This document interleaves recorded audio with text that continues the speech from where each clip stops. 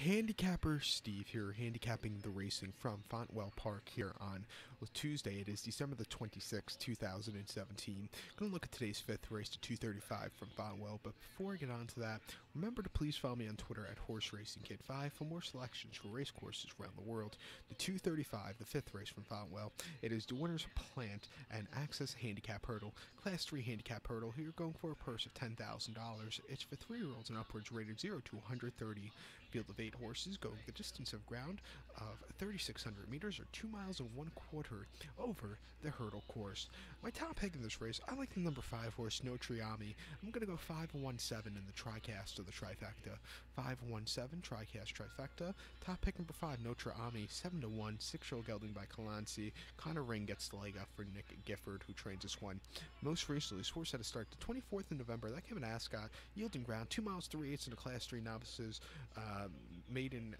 National Hunt maiden hurdle. This horse finished 6th by 9 3/4 lengths that day. Was 12-1, and it had to be used a lot most of the race. He was under the whip for the final lap of the course, and he just didn't quicken up. It wasn't his day to win.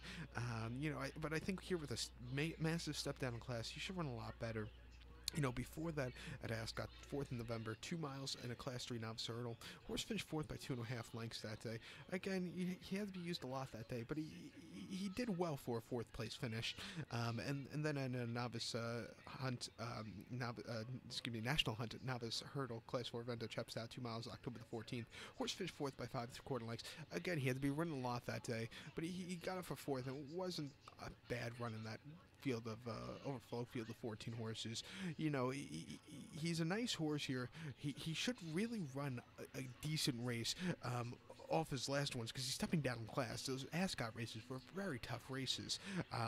Looking over the other horses in this race, he looks like he was facing tougher /few. He's a good weight here today. I'll take my chances at 7-1 with this one. So to recap my bets for the 235, the 5th from Fontwell, gonna go with the 5 horse. Gonna go 5-1-7 in the tricast or the trifecta.